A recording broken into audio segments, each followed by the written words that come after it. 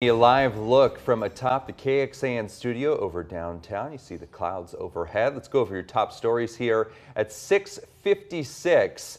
Today, Republican Vice Presidential nominee JD Vance is touching down in Austin. He's going to sit down with Joe Rogan for his podcast. Comes after former President Trump's visit to Austin last week. He also did an interview with Rogan. Members of a Texas House committee investigating the case of death row inmate Robert Roberson are taking their dispute to the state Supreme Court. And it's as the state attorney general, Ken Paxton, is calling on the committee's chairman to resign. The committee says Texas AG Ken Paxton is resisting their subpoena for Roberson's testimony. And class is canceled today and tomorrow at Manor Senior High School after a student died in a stabbing yesterday. Police arrested a suspect, a fellow student, and the investigation into why this happened is still underway.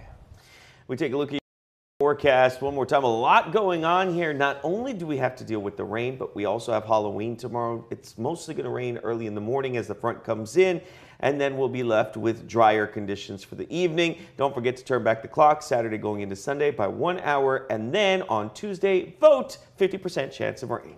All right, let's